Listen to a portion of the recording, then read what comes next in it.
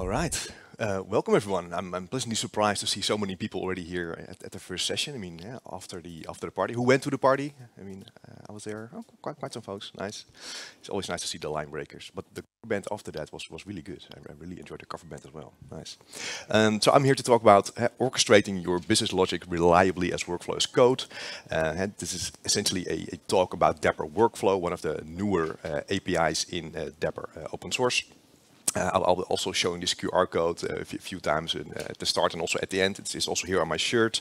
It's actually a QR code that links to Holopin, and Holopin is a platform to collect digital badges. So this actually links to this community supporter badge. So if you like the Dapr project, you can say, okay, I'm a Dapr community supporter. So you can claim this badge. It requires a GitHub account, but I assume most of you have a GitHub account, so that's probably fine. All right, so my name is Marc Duiker. I'm a developer advocate at Diagrid. That's a US-based startup founded by the co-creators of Dapr, Mark Vassel and Jeroen Schneider. They both came out of Microsoft because Dapr came actually from Microsoft Research. But now they started their own company. And they're now making commercial products in the Dapr ecosystem. But Dapr itself is completely open source. It's part of CNCF. Myself, I've been an Azure MVP for quite some years. I'm also one of the Dapr community managers. So there's a bi-weekly community call that everyone can join, and you get like the latest updates of the Dapr project. So if you ever want to be part of that and have something to share, maybe some of you are using Dapr. Are there Dapr users here already, or not so much? No, okay. Then I'll give a quick intro into Dapr as well. And I really like pixel art, so that's why this whole slide deck is pixel art themed. I've also put quite some stickers out there in the main area, also pixel art style. I made them, so I hope you like them. So what I'm going to talk about today is first give you like a small Dapr introduction. I think that's useful. Then a bit about workflows in general, and then I'll cover some of the specific workflow patterns that you can do with Dapr, such as chaining, fan out, fan in, monitor pattern, external events, and even child workflows. We'll see how much time we have because it's probably too much for this 45 minutes. In the end, if there's time, there's a Q&A. If there's not enough time, I'll stick around afterwards. You can ask me questions later. So a lot of, especially big organizations, are building these kind of systems, right? They're building distributed systems with multiple services, sometimes called microservices, and they all need to interact with each other in a safe way. They also need to communicate with external resources like databases or message brokers, etc. But if you're in this kind of business, yeah, then it's actually quite challenging to make this like a proper architecture, right? Because they're quite so there are quite a bit of developer challenges when you do like distributed systems, right? Because you want, of course, like you want to secure messaging between your systems, right? So you want to kind of secure communication. You also would like to do like end-to-end tracing, right? So not only when you do like service-to-service calls, but also service to pub/sub broker and then to the subscriber. So you would like to have some tracing. What if the communication with some services fail, right? You want to do like automatic retries and stuff like that. So there's actually quite a lot of things going on if you want to do like proper distributed applications. So that's where Dapr comes in. So Dapr is specifically written to help you with this. It's a distributed application runtime.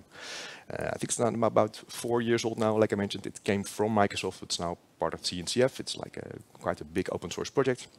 And it really helps with speeding up microservice development by providing an integrated set of APIs for communication, state, and workflow.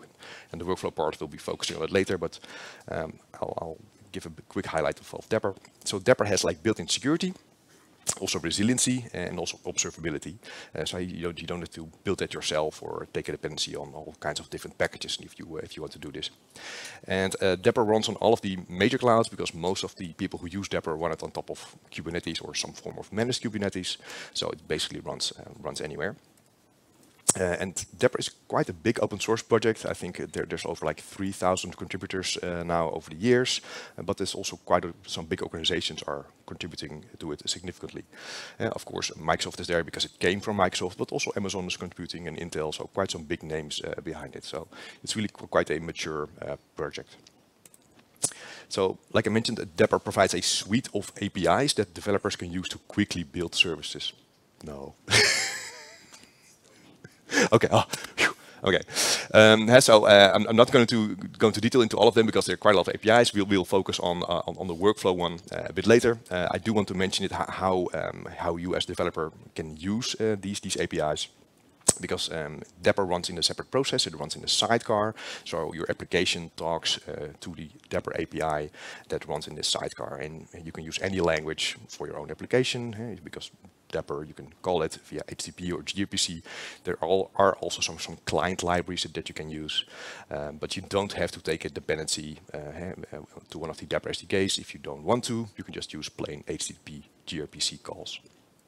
So, for instance, if you want to invoke a method on another service, you can make a post call to this invoke endpoint, for instance. If you want to retrieve a bit of state, you can do like a get to this state endpoint. And if you want to publish a message to the order messages topic on a pub/sub broker, you can do a post. If you want to retrieve a secret, you can use the secrets endpoint. And we'll be talking about this one, the workflows. So that's important to know. You can just write your applications in whatever language you want. You will be talking to a Dapr API that runs in the Dapr sidecar. Okay, so very quickly, so having these whole set of APIs, that's nice for developers to have, because they can be up and running and building microservices very quickly with all of these features. But the nice thing about Dapr is that the underlying resources are decoupled from the APIs. So for instance, you can do state management, but Dapr itself, it's not a database, right? But you can do publish subscribe, but Dapr itself is not a pub/sub broker. But there are over 100 components that integrate with Dapr, so you can do state management with all of the major cloud providers. You can use any pub/sub service out there because Dapr integrates with it. And so for all of the APIs out there, there are many different resources that you can use, and those are of course the big cloud resources in either AWS or Azure or GCP, but also lots of open source things as well. But we'll be zooming in into workflows now. So what is a workflow? Well, basically it's a sequence of tasks or activities that are performed to accomplish a specific goal. I think that's quite straightforward. I think this is the Wikipedia definition of it. And over the years, there have been quite some workflow or business process automation tools, right? And probably some of you have used some of these. I've used like Microsoft BizDoc Server. I think that's been around for like 20 years now or something.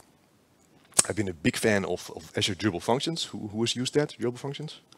Okay, right. So some people, so you'll see that the API of Durable Functions and the API of Dapr is almost the same, and that's because it's written by the same person. But in general, I think workflow-based tools that are based on code are, yeah, I think I have a strong preference for them because it's easy to understand for developers, right? You can usually also test them very well. You can write unit tests against your workflow. So I think for developers, these workflow as code solutions are very nice. The nice thing about Dapr is the workflow API, it can be combined with the other Dapr APIs, right? So you can combine workflow with the pub/sub API, or you combine workflow with the state management API. So it integrates nicely in your Dapr toolbox. Okay, so there are some workflow patterns that enable you to write or to orchestrate your services with Dapr Workflow. So I'll cover some of them first in the slides, and then I'll give some demos around these things. So the first one is activity chaining or task chaining, and this is where the order is important, right? So you start with activity 1, and then the orchestration or the workflow will wait until activity 1 is finished. Then it will move on to activity 2, and then when that's finished, it will move on to activity 3, and then it's done. I'll zoom in a bit later on how this order and what the workflow is doing. But this is basically what's happening. So the order of execution is important here. Another method is fan out, fan in, and here the order is not important, right? So the orchestration will start and it will do as many of tasks to execute or schedule as many in parallel as possible. But all these activities, they have no relationship with each other, so they can be executed in batches. What the workflow actually will do, it will wait until completion, until all of these activities has been completed. So at the end, you can do some aggregation over the results of these individual activities. And so this is very useful for some kind of a batch processing, for instance, and you want to make some sum at the end. Then there's a monitor pattern. So here you usually start with some activity. It could be like a cleanup job, for instance. Maybe you want to clean up some VMs in the cloud, and you do it on a daily basis or an hourly basis. So you do that activity, you clean up some resources, and then you usually probably wait for a certain amount of time. But then you instruct the workflow to actually continue again. So it's basically like a while loop, but instead of using the while actually in your workflow code, you say to the workflow, okay, continue as a new instance, and then the workflow actually start again doing the same thing. So you can also use timers in workflows, because workflows can be actually very long running. It can be from several seconds to maybe several months or years, because the state is being persisted. We come back to that later. But we can actually start a workflow and then use a timer and say, okay, you have to wait 1 hour, or maybe we give an absolute date. Say, okay, you can only continue when it's the 1st of December 2023. And when the time is there, then the activity will be executed, and then the workflow will end. So you can do some very nice scheduling with workflows as well. Then the external system interaction. So that's quite an interesting one, because usually there are some either there's some human intervention involved, or some other external system that's involved. So what can happen here is, let's say you want to request some kind of a budget for something. So you start a workflow. There's an activity that sends a notification to your manager, but your manager has to give some kind of approval. So after that activity is done, the workflow will be in wait mode, and it will wait until it receives an event from another system, or maybe your manager clicks on a button for yes, I approve, or I reject your request. And once that event has been received, then the workflow continues again, and you can supply any payload to this event. So you can, based on the payload, you can actually check from, okay, this approval is rejected, so I choose this branch of the workflow, or the event is approved, so I actually choose the approved branch of the workflow. So it's quite normal in your workflow to have if-else statements with different activities. Okay, so let's talk a bit more in detail about the workflow engine. So you have your workflow app, and that contains, because I'm now talking about .NET, because you can actually use different languages with Dapr and also with workflows, but I think most of you are using .NET. That's also my background. So you write your workflow in .NET, and also your activities in .NET. They're just the class definitions. But then there's the Dapr Workflow engine that runs in the Dapr sidecar that takes care of all of the scheduling. So that's the workflow engine, and what the workflow engine will do, it will communicate with your workflow app, but it also do a lot of communicating with an append-only state store. Because what happens every time you start a workflow, and every time an activity is started or finished, it will actually persist that state, that event, to an append-only state store. So that's what makes these workflows durable. All events are stored, and in case your workflow app crashes or malfunctions for some reason, and that workflow app comes back, all of these events are then rehydrated by the workflow engine, and then the workflow engine can continue again where it was. The workflow engine actually is built on top of Dapr Actors. So Dapr Actors has also a Dapr API, so it uses actors under the hood. So it's not very important for you to know, but there is some logging in the console about actors. So as soon as we will go into the demos, then we will see some notifications about Dapr Actors, and that's because the workflow engine is using Dapr Actors under the hood. So there's a workflow actor, and so for every workflow instance that you start, there's a new actor instance as well that persists its own state. And for each activity type that the workflow has, there's also an instance of a Dapr activity actor. So the workflow engine actually doesn't have any state, but the workflow actors and the activity actors, they do have their own state.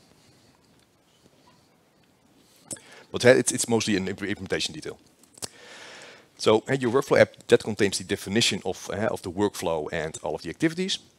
And then the responsibility of the Dapr runtime of the workflow engine is to actually schedule and manage all these activity executions, and also do retries. And all of the events are stored in this append-only state store. All right. So now an important point about the durability of the workflows, because when you start a workflow, it's not executed just once, it will actually be replayed a couple of times. I will also show this in the demo, but I think it's good if you already see it visualized like this. So what happens when we start a workflow, the workflow engine will actually already checkpoint that state of starting workflow and its input to the state store. And so that information is stored. Then activity 1 will be scheduled, and that will also be stored in the state store. What happens when activity 1 is completed, then it won't immediately go to activity 2. Now what happens then is the workflow will actually replay. So the workflow will actually start again. then the workflow will recognize that activity 2 has already been executed because that has been stored in a database. So it won't execute activity 1 again, but it just rehydrates that state from the state store. And then it will continue to activity 2, right? And the same thing happens again. So after activity 2 is done, we won't immediately go to activity 3. No, the workflow then replays again, starts from the top, and then it will see that, okay, activity 1 has been done. Yes, I will rehydrate the state. Activity 2 has been done. I will rehydrate the state. And then we go to activity 3, right? And the same thing happens again. And now for the final time, the workflow or the runtime will see that, okay, all of these activities have been executed. I will rehydrate the state. And now now it's completed. So I think it's important to realize, because if you put a breakpoint in your workflow and you actually see that, yeah, you will stop multiple times in your workflow because of this replay nature. But this is what workflow makes it, yeah, stateful and durable. All right, I'll show some demos now. All of the demos are in this GitHub repo. It's all out in the open, so you can definitely play with this later. So the first one will be like a super basic one, an hello world, an orchestration with just one activity. It's not a realistic example because normally you would use workflows to orchestrate many different activities, but this is just the most basic thing for you to see first. Is this big enough for everyone? Yeah? All right. This repo contains a couple of folders. I'll be using the basic workflow samples folder. There are some more extended samples here, but please watch them yourself. So this contains a .NET application. If you look at the CS project file, it's based on ASP.NET. It's .NET 7. And we have a dependency on Dapr.Workflow. So if you want to write workflows, you need a dependency on Dapr Workflow because you need to write .NET classes that contains a definition of a workflow. Right, and let's actually have a look at the first workflow. That's the Hello World workflow. That's this. So as you can see, it's just a plain .NET class. We're inheriting from a workflow. So this is a base class that comes from the Dapr Workflow package. And here you specify what the input type is and what the output type is. In this case, it's just simple types. It can be just any POCO type, as long as it's serializable. When you inherit from this base class, you need to override one method. That's the run async method.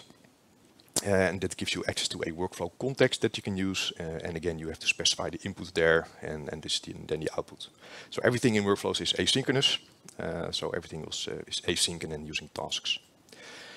So with that context, you can now call out to different activities. So that's the call activity async method. And yeah, people who did like durable functions will realize, okay, it's the exact same method call.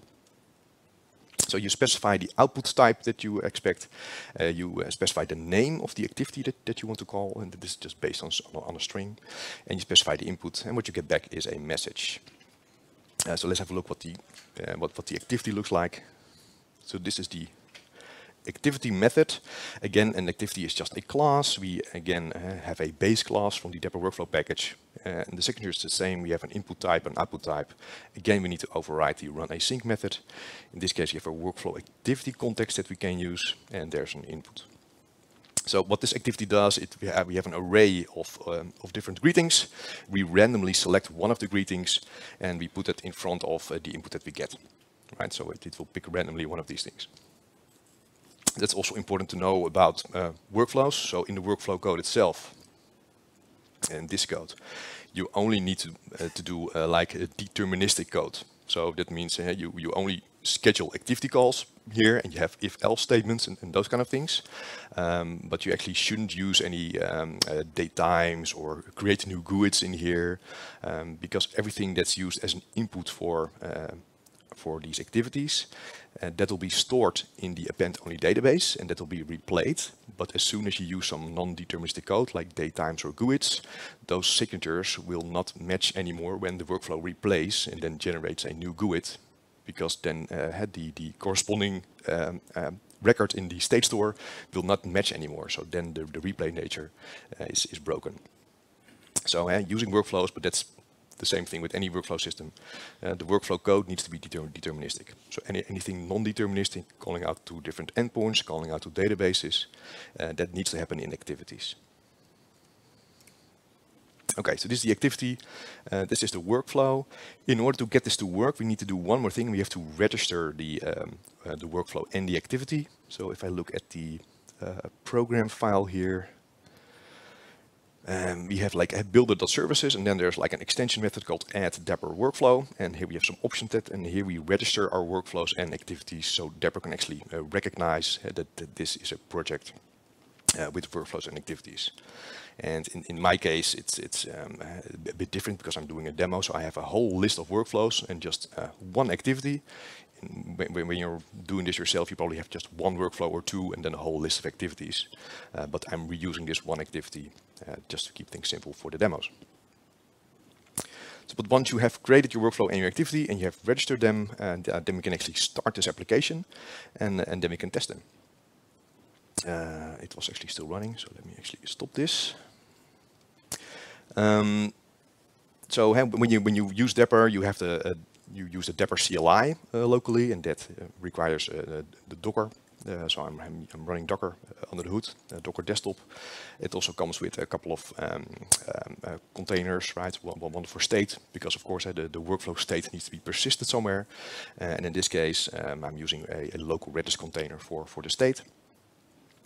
When I start my application, I can do like Dapr run -f and then a dot, because this will actually instruct Dapr to run everything that's been written in this dapr.yaml file. So if you want to run multiple services, this is actually a useful way to configure all of your Dapr services. In this case, I have only one service, my basic workflow service, and that will have a certain application port and a certain Dapr port, which I'll use to communicate with, and it's using .NET Run as to actually run the application. So I'm going to run this now. All right, it's there. Then one of these statements should be this. So sidecar work item streaming connection established. So that means that there is a connection established between my workflow application, my .NET application, and the Dapr sidecar that has the Dapr runtime. So that means we're good to go. So I will be using the Dapr API, the HTTP API, to just kick off some of these workflows now. So normally you would have like a separate client application calling out, starting these workflows. I don't have a client application, I just have some HTTP calls here. I'm using the VS Code REST client. Anyone familiar with this REST client? Yeah, so some people use like Postman. It's very, very familiar, but I'm using a REST client, and that allows you to write these text-based files with .http or .rest extension. But now there's some kind of a button here, you see, like send request. And now I can actually make a request that will now do a post to my local Dapr URL, which is just localhost and the Dapr port. And that will call out to the workflows endpoint, and I'm using the Dapr implementation of a workflow, and I'm calling out, I want to start the hello world workflow. I'm going to start it, and then there's an optional parameter to pass in an instance ID. So this instance ID will be the identifier for the workflow. It's optional, because if you don't pass in an instance ID, Dapr will create one for you and also will give it back. I just like to create one explicitly. And the payload will be a string world. So let's run this, and then the result, the response will be shown here on the right. So I will click this. Then here we have the result, and the result is not the result of the workflow, because we don't see something, a greeting with world. No, what we get back is an instance ID, and that's also the instance ID that I passed in. But since workflows are asynchronous, we don't know if the workflow is very short-living or very long-living, right? I mean, maybe we started a workflow that will run for months, right? So it doesn't make sense to wait for the response. So we have to actually get the response. So what we need to do here is, oh, I don't need this. So what we need to do is we need to do a get, again to the workflow endpoint, and then pass in the ID of the workflow, because we want to get the result of a specific workflow instance. So that's what we're doing here. And this is what we get back now. So we have the result now of the hello world workflow. We see that the runtime status is completed, so that's a good sign. Other statuses are like failed or running, for instance. And we see the input world, and here we see the output, hi world. So this is how you retrieve the state of a workflow. And by the way, it's not mandatory to have like a state coming out of a workflow, right? Because it's very common to have like a final activity in a workflow, and that final activity then either put something in a database or put something on a message broker, and that's then the final result of a workflow. So your workflow doesn't need to have an output. All right, so that's the first sample. Oh. Let's get back to another example, which is a bit more realistic. So that's the chaining example. So that's what you would normally do, is chain multiple activities in one go. In this case, I'm just chaining the same activity. So I will do like chain 3 create greeting activities. So let's have a look. So I'm still using the same activity, so we don't have to look into that. So this is the chaining workflow sample. So again, we inherit from workflow, we override the run async method. There are some stuff commented out, but I'll undo that shortly because you can then see the replay in nature. But what will happen now is I will call this call activity async 3 times. Yes, because we want to call this create greeting activity 3 times. And the first time I will use the input that I get straight from the workflow input. But then I have a result, message 1, and I use the message 1 output here as the input for the next one, and so on. So the next one is message 2, I'm using that for the next one. So this is really the chaining effect. I'm using the output from a previous activity as an input for the next activity. All right, so let's run this first and see what the output is. I mean, the output will be a bit weird, right? Because we get some kind of concatenation of greetings with all of these inputs. So let's run this. So it's the chaining request. So the input will just be a world, but it will be now like a strange concatenation of greetings. So let's go. Again, we just get a to accept it back with the instance ID, because now we need to actually do a get of the chaining, and that contains actual result. You already see I do some console log statements here at the bottom as well. So here you can see like this was the first input of the activity, this was the second input of the activity, and this was the third input of the activity. But the final result is then this. So the final result is hey konnichiwa world. All right. Now let's actually stop the execution, and let's uncomment some of these things, because then you can see the actual replay nature. So I just put in some console write line statements, and we can actually monitor in the terminal what's going on, what happens if we run this workflow. Okay, so what is very convenient about this workflow context is that you can actually check if the workflow is actually replaying. So what happens here is I start this, I will check from is this a replay of this workflow, or is it the first time that's executing, right? So initially it will be the first execution, but then it will actually replay after every time one of these activities has been finished. So we'll also see some replay stuff here, and there's actually some console write lines before executing one of these things. Okay, so let's do build this again. All right, and let's start everything again. Okay, so now we're going to run the same thing, but now we will monitor here in the terminal what's going on. So again, I'm going to do the same chaining workflow one. That's this. All right, so let's have a look. So we see here first execution of the workflow, right? That makes sense. Nothing is replaying. Then we are going to call activity 1, and we see here that activity 1 is actually called. Okay, still makes sense. Then the workflow is replayed, right? Just as I shown earlier. So now we have a replay of the workflow. Then the workflow will want to schedule activity 1, but activity 1 has already been performed, so it's not being executed again, but the state is rehydrated. Then we will schedule activity 2. That has actually been executed. Then the workflow has been replayed again. Then it will schedule 1, but that's already there, so it's rehydrated. Activity 2 has also been executed, so it will be rehydrated. Then it will execute activity 3. That has not been executed yet, so it will do activity 3. And then it will do the final replay when it finally checks, okay, I've done all of these activities.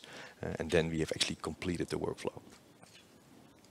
So this is important to realize that that your workflow will execute multiple times, but it will never execute your activity multiple times, right? Because it knows what the state is. All right. So it's chaining. Let's move on to the next one. That's fan out, fan in. So here the order is not important, and so we can schedule as many of these things in parallel. That is this one. All right. So this looks a bit different. So again, we override the run async method, but then the first thing I do is I define a task, and I define a list of task string, and the task string is actually the output of the activity. And what I get as input is actually an array of strings. So my input is a list of, in this case, city names. So that's my input. Then I iterate through that array, and then I am calling again call activity async with the same activity. But notice that I'm not using await here. So we are not awaiting that activity call. So we are not actually doing any scheduling or execution here yet. We just have the definition of the activity, but we are not executing it yet. But this list of tasks, that will contain all of the activity definitions. And the magic then happens here, this line. So here we do await, task, when all, and we provide all of the tasks. And this instructs the Dapr runtime to schedule all of them, but also wait until all of these tasks have been actually finished. And then we can aggregate the results, which is now in messages. Okay, so let's execute this. So this is the fan out, fan in. So this is the workflow that we're going to start, fan out, fan in workflow, and this is the payload. So Amsterdam, Porto, New York. So let's run this. Okay, and let's actually get the result. This one. All right. So this is our input with some white space. So we have Amsterdam, Porto, New York was the input, and this is now the output. Bonjour Amsterdam, bonjour Porto, and Guten Tag, New York. All right. Yeah, so fan out, fan in is ideal for things that have no relation with each other. All right. Let's see, am I doing on time? Yeah, okay. The monitor one, so yeah, the thing that you want to, let's say, repeat in a loop. So let's have a look at that. All right. This is the monitor workflow. So again, I am first doing an execution of an activity, but now my input is actually a counter. And as long as this counter is below 10, and I will start with 0. So as long as this counter is below 10, I will increment the counter, and I will start a timer to introduce like a bit of a delay. So I'm actually having a delay of 1 second.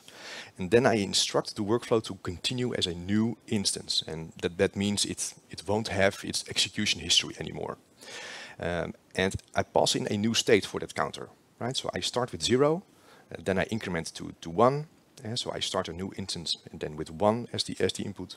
So I will do this like then 10 times, right? Because then the counter is not equal to 10 anymore, and then I will return. In this case, it's a bit of a silly example, but you can imagine that in your case, when I mentioned about the cloud resource cleanup, this activity could be cleaning up some resources and getting back some kind of a state information that maybe some resources are not completely removed yet. So you can then do something based on that output. So maybe you get back some resources which are not cleaned up yet. So instead of this if statement, you can do some if statements about the state that you get back from that instruction to clean up some cloud resources, for instance. But this is something that you would typically do in these monitoring things, right? You check something, and based on either the output of that or based on some input, you either wait and continue as new. All right, so let's execute this. So that's the monitor workflow. So we start with 0, and we will see here underneath here what the activities and also the inputs will be. I will also very quickly will call a get, because then you'll see that the workflow status is in running instead of just completed. So I will start this, then I'll do a get, and you see it's running, and it's now at input 2, input 5. You also see it in the terminal. Input 7, it's still running, and now it's done. Yeah, so we finally have an output, hey 10. Okay, so this is ideal for scheduling stuff. Okay, so I won't demo the timer because then I have to set a very specific timer, and then we have to wait and we have to watch until the timer has passed, and it's a bit boring. So let's not do that. I will do this one, the external system interaction. So that is this one.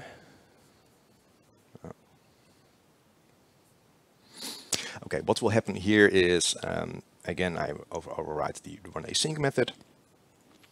We define the output, which is first empty. I define a timeout, and I'll get to that shortly. And what we then do is, instead of first executing activity and then waiting for an event, we immediately wait for an external event. So we use the context. We say, okay, wait for an external event before continuing. We're waiting for an event type of approval event. But yeah, as with anything with workflows, we are also specifying names for events and names for activities. So we are waiting for an event named approval event that has this type. And this actually is very simple. It just has a boolean is approved, and that's it. But it could be a bigger object. So I'm also specifying this timeout. So this is optional, but I always suggest that please use this timeout, because if you are waiting for an external event and don't pass in a timeout and no event will come in, then the workflow will be running forever, right? So I don't think that that's good. Also not in a business process wise, right? It's probably not very logical to have a workflow running forever. You probably have some kind of a default timeout anyway, right? So probably 20 seconds is a bit short, but if you're, let's say, requesting a holiday and your manager needs to approve, well, maybe you have like a default timeout of maybe 7 days or something, and then maybe you have like a backup plan, right? So if something doesn't come in within 7 days, maybe you escalate then to the manager of the manager, something like that, right? That's business logic you can implement yourself, but please always supply a timeout, provide a timeout.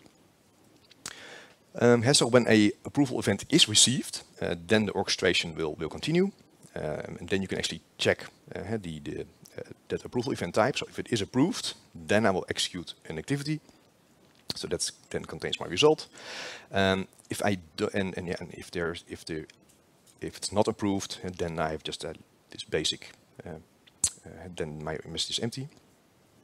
But in your case, you can also have like a different else statement for the output, right? If your approval event does not happen within the 20 seconds, then the Dapr runtime will actually throw a task cancelled exception. So I'm catching that task cancelled exception here. Then I'm setting a custom status, but in your case, you can also do some kind of a compensation action or do something else, make another activity call. In this case, I'm just updating the status and then returning an empty message. Okay, so let's run this as the final example. So that is this one. So it's the external interaction. So again, I'm just putting in world as an input. I will do that, and then I will immediately raise an event. So that's the next one.